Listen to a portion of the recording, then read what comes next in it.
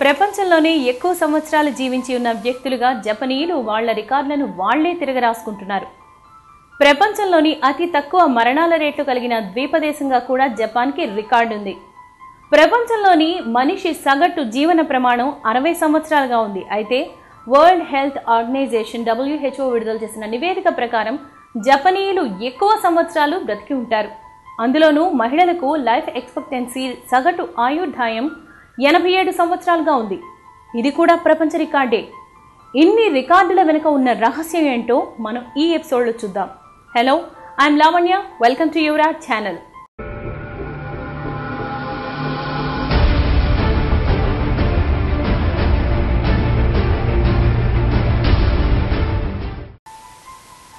The land of the rising sun గా పిలిచే Japan గత కొన్ని సంవత్సరాలుగా దీర్ఘాయుష్ల దేశంగా ఉండటానికి గల కారణాలను శాస్త్రీయ పరిశోధనల ద్వారా సమాధానాలు తెలుసుకున్నారు.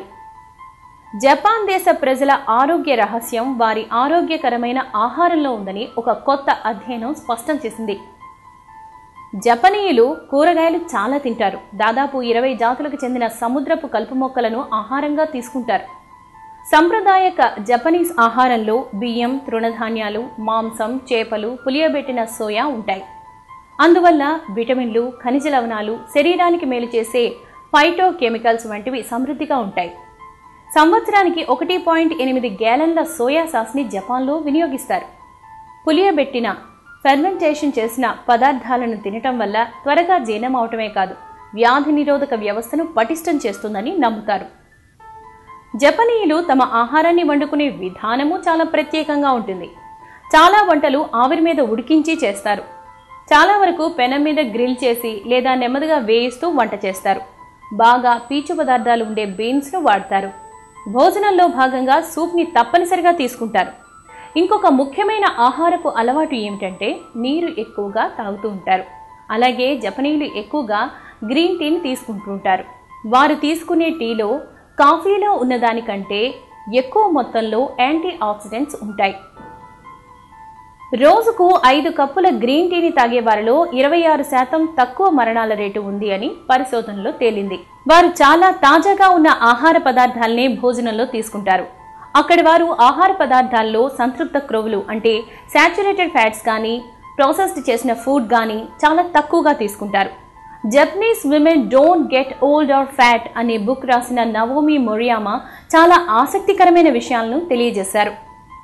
చాలా ఫ్రెష్గా ఉన్న చేపలు, మాంసం, కూరగాయలు మార్కెట్లోకి వచ్చిన కొన్ని నిమిషాల్లోనే తీసుకురావటం, వంట వండటం జరుగుతుందని చెప్పారు. జపనీస్ డిష్లు అనగానే మనకు ముందుగా గుర్తొచ్చేవి చాప్ స్టిక్స్, ఒక చిన్న ప్లేట్, ఆహారం ఉన్న చిన్న గిన్నె. జపనీయులు వాడే ప్లేట్లు చాలా చిన్న సైజులో ఉంటాయి. అలాగే వారు చాలా తక్కువ మోతాదులో ఆహారాన్ని తీసుకుంటూ ఉంటారు. అక్కడి వారు జనరల్గా హరా హచిబు అని అంటుంటారు. అంటే eat until you are 80% full, అంటే 20% అంటే 20% మేర పొట్టలో ఖాళీ ఉండేటట్టుగా భోజనం చేయటం. జపనీయుల లైఫ్ స్టైల్ కూడా డిఫరెంట్గా ఉంటుంది. జపనీయులు ప్రజా రవాణా వ్యవస్థని ఎక్కువగా వినియోగించుకుంటూ ఉంటారు. ప్రతిరోజు పొద్దున్నే వారు వ్యాయామం తప్పనిసరిగా చేస్తారు. ఇలా ఎక్సర్సైజ్ చేయటం వల్ల శారీరకంగా దృఢంగా ఉండటమే కాదు, ఫోకస్ కూడా పెరుగుతుందని వారు నమ్ముతారు. సగటున జపాన్లోని వ్యక్తి ఒక సంవత్సర కాలంలో డజన్ సార్లు చెకప్కి వెళ్తే అదే అమెరికాలో వ్యక్తి జపనీయుడి కన్నా 4 రెట్లు అధికంగా డాక్టర్ దగ్గరికి వెళ్తాడు. 1960వ సంవత్సరం నుంచి హెల్త్ కేర్ సిస్టమ్కి జపాన్ దేశ జీడిపిలో 8% మాత్రమే ఖర్చు అయిందని రికార్డులు చెప్తున్నాయి. ఇంకో విషయం ఏంటంటే స్నేహితులను ఇంటికి పిలిచి ఆతిథ్యం ఇచ్చే పద్ధతి అక్కడ లేదు. జపనీయుల సంస్కృతి ప్రకారం బయట రెస్టారెంట్స్లోనో హోటల్స్లోనో ఫ్రెండ్స్ అందరూ కలిసి సామాజికంగా సత్సంబంధాలను పెంపొందించుకుంటూ ఉంటారు. నవ్వుతూ ఆనందంగా గడుపుతారు.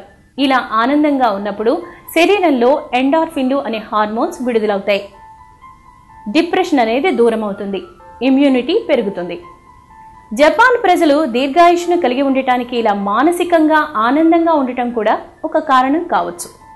జపనీయుల సంస్కృతిలో భాగమైన మతం షింటోయిజం ప్రకారం ప్యూరిఫికేషన్ అంటే శుద్ధీకరణ భావన వారిలో ఉంది.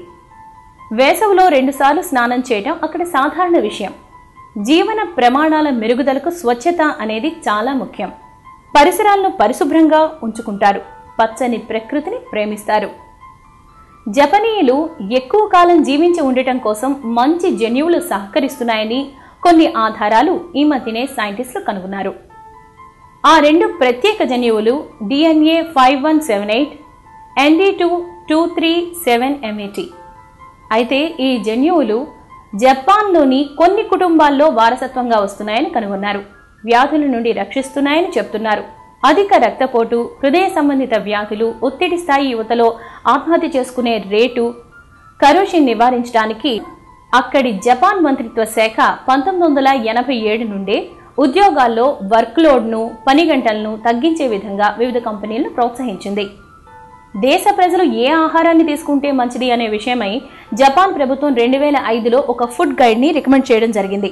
ఆ తర్వాత ఒక 10 సంవత్సరాల అనంతరం టోక్యోలోని నేషనల్ సెంటర్లో గ్లోబల్ హెల్త్ అండ్ మెడిసిన్ పరిశోధకులు 15 సంవత్సరాల ట్రాక్ రికార్డ్ని దాదాపు 36,000 మంది మీద పరిశీలించి చెప్పింది ఏంటంటే, ప్రభుత్వం ఫుడ్ గైడ్ని వివరించడం వల్ల ఆ దేశంలో మరణాల రేటు ఎలా తగ్గిందో, క్యాన్సర్, స్ట్రోక్ లాంటి వివిధ రకాలైనటువంటి డిసీజెస్ రేట్ ఎలా తగ్గిందో వాళ్ళు వివరించారు. మరొక ఆసక్తికరమైన విషయం ఏంటంటే, ఖాళీ టైం దొరికితే కరోకే ఆన్ చేసుకుని పాటలు వినటం, పాటలు పాడటం జపనీస్కి చాలా సరదా. ఇది హృదయ ఆరోగ్యానికి చాలా మేలు చేస్తుందని ఒసాకా యూనివర్సిటీ చేసిన పరిశోధనలో తేలింది. దేశవ్యాప్తంగా $10 బిలియన్ కరోకే ఇండస్ట్రీ అక్కడ ఉంది. మరి ప్రపంచంలోనే ఎక్కువ కాలం జీవించిన వ్యక్తిగా గిన్నీస్ వరల్డ్ రికార్డులోనికి ఎక్కిన 112 సంవత్సరాల వయసు గల యస్యుటరో కోయిడే తన సుదీర్ఘ జీవితానికి రహస్యం అతను మద్యపానానికి దూరంగా ఉండటం, అలాగే సంతోషంతో జీవించడమేనని అతను తన చివరి మాటగా చెప్పారు. జపాన్లో 2016 ఒక్క సంవత్సరంలోనే దాదాపు 32,000 మంది 100 సంవత్సరాలను పూర్తి చేసుకుని పుట్టినరోజులను జరుపుకున్నారని జపాన్ ఆరోగ్య మంత్రిత్వ శాఖ తెలిపింది. ఏది ఏమైనా నిజమైన నాణ్యత కలిగిన తాజా ఆహారం, ఆరోగ్యకరమైన జీవన విధానం వల్ల జపనీయులు నిండు 100 ఏళ్లపైన జీవించడానికి కారణమవుతోంది.